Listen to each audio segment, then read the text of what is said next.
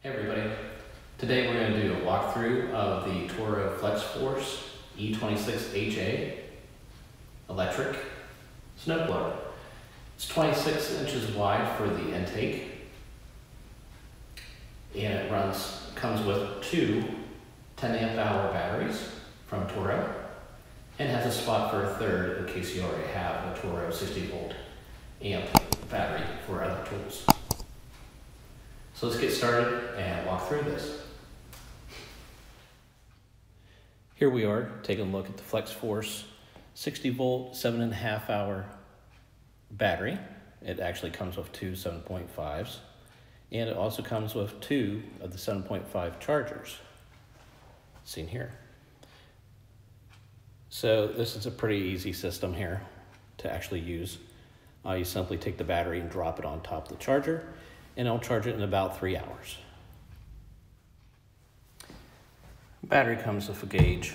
You simply push the button to see where it's at. In this case, this one's almost fully charged, been running around a little bit. You plug it in, and it'll slide it into the components into the back for charging.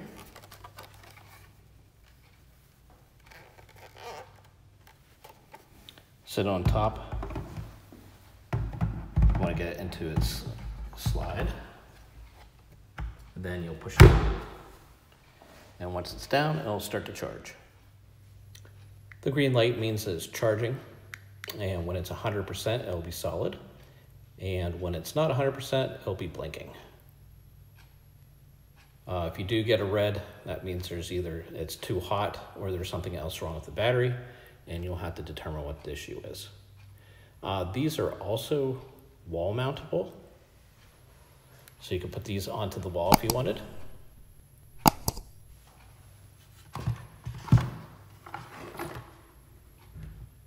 And make it easier maybe for storing it or getting it out of the way of your workbench. Though these batteries are kind of heavy, so you actually probably want to use two hands when handling these. To install the batteries, all you do is you open up the battery cover. You see two on top.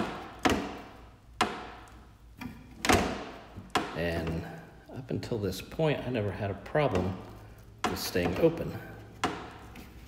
We'll open up the bottom here. It has a spring. So using this one-handed seems to be a little bit of a chore, so you do need two hands. Inside you'll see a compartment to go on top for the 7.5 amp hour batteries, and they'll slide in onto the connectors, and to get them out you'll push this the whole way down.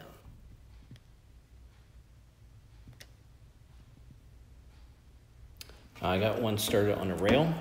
All you do is you push it until it snaps, and then it's in. And down below here you can put in a third battery if you have other 60 volt Toro batteries from other devices you might have. And anything that's in their 60 volt line will work in this from a 2.5 to a 10 amp hour battery. But I do believe you have to have a combination of at least 5 amp hours to actually run the snowblower. And that would be as far as driving it or actually using it. Of course, the smaller the battery, the less it's going to actually run. So once you have a battery in, you have the console down here. You have accessory mode. We'll turn on the light. And we'll also show you how many batteries are inside, along with its charge. Now we'll turn it on.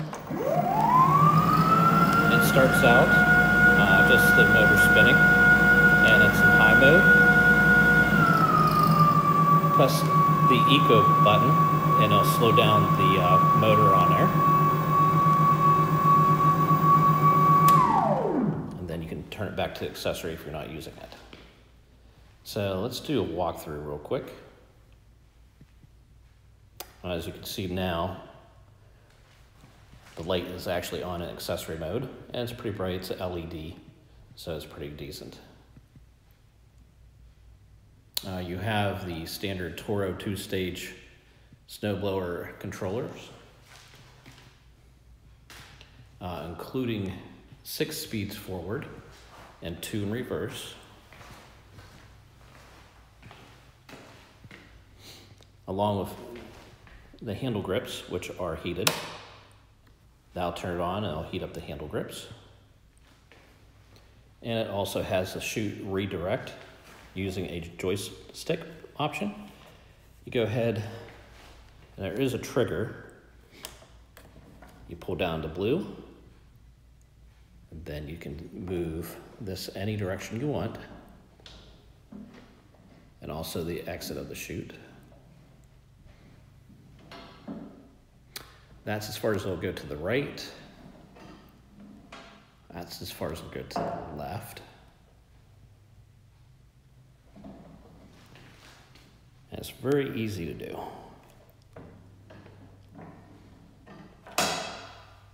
So yeah, it's very easy compared to some older designs where you might have to rotate around a little gear semicircle. With the tractor on,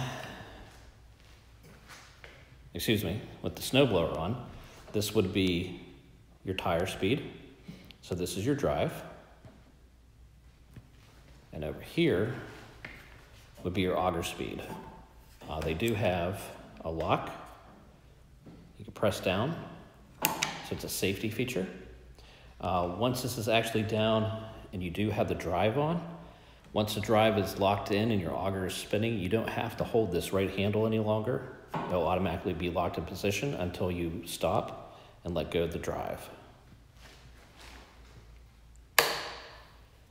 So you do have 6 speeds forward this direction, and you also have 2 back. The first one is actually close to being comfortable to walk with, but it could also be a tad fast. But it's definitely the one to use most of the time when you're doing a snow blowing or just transporting it around. Speed 2 for reverse is exceptionally fast, and I'm not quite sure when you'd actually use that because it's almost faster than a walking pace.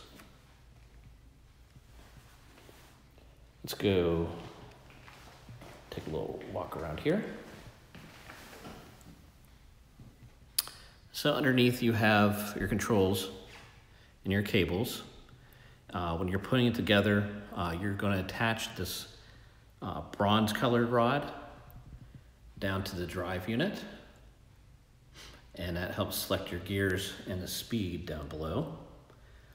Looking at your screen, that'll be the center lever, and then the cables on the right coming down are for your auger here on the right, and then for your drive, and then for your drive cable, it's on the left.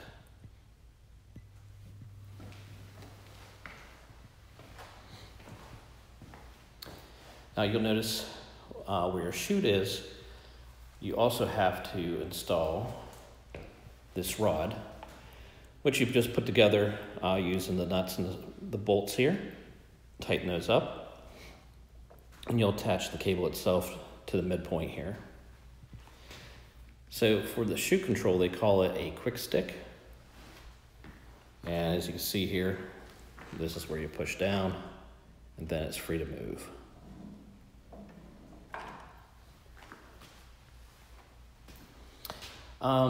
The motor itself is very much, it looks very much like a V8, like a lot of people say. So it just replaced the gas engine with an electric motor. And from what I can tell, it looks like that all the pulleys that were driving the gas version also drive the battery version. So it looks like they're just using the motor to be a power source like they would a gas engine running down to run everything, including the drive and the auger pulleys. As far as the 2-stage components.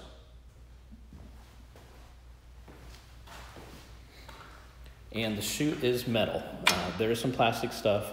Basically, this cover's plastic. A little bit of the cover's plastic. This piece here is actually aluminum, maybe a counterweight. and then like the shroud pieces here for the pulley system, and also for the 2-stage are plastic covers, but the rest is all metal. So it's actually a very heavy unit. That's around 216 pounds, if I remember correctly. And when it gets delivered to you, it's on a pallet, and you just put a couple things together. I believe that the height on this is 20 inches tall and is 26 inches wide. I'll grab some measurements and put those up on the screen just to make sure that's correct. The auger actually moves pretty quick here. I'll go ahead and put in some shots with that running. But as you can see, this is what it looks like. And everything else is designed the same as the gas engine version. It does have some quick release tires if you need to. You just pull the ring off and pull the pin out, and it'll come right off, and you can replace those if needed. But they're pneumatic tires and they take air. And it does come with a set of keys, a set of 2. And they come out just like a regular key. And they have like a little cap to help keep snow and water out from penetrating there. And as I showed you at the beginning, there's an LED lamp. Looks like it had, well, let's turn it on again.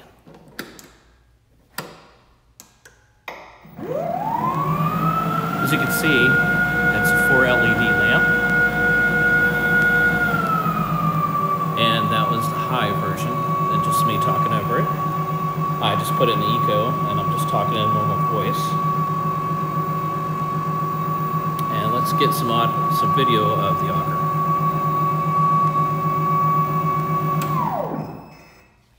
All right, let's go ahead and turn on the auger so you can see it spin. And we'll do this on eco mode and regular mode.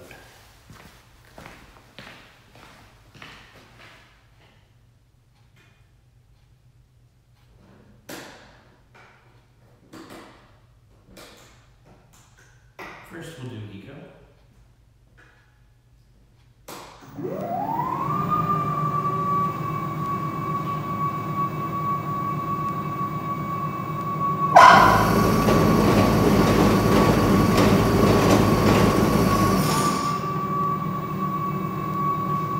Now we'll do regular mode.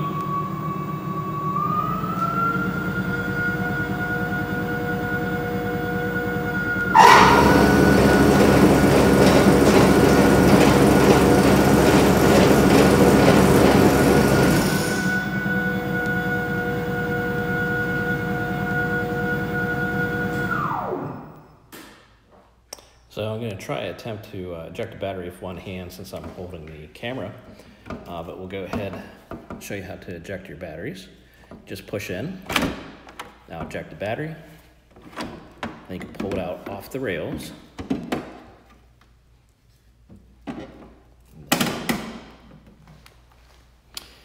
Now, this particular Toro snowblower is actually mine.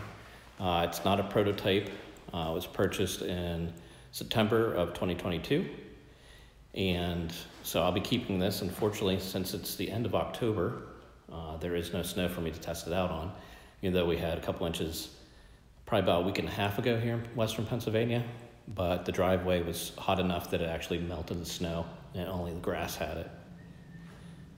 So I'll be trying this out. It's replacing a 25-year-old Lawn Boy snowblower that was only a 5 horsepower.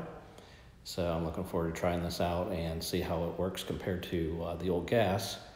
And supposedly this will do nearly 30 car driveway. So we'll see if we have enough juice to get that done. And I believe the running time's about 50 minutes.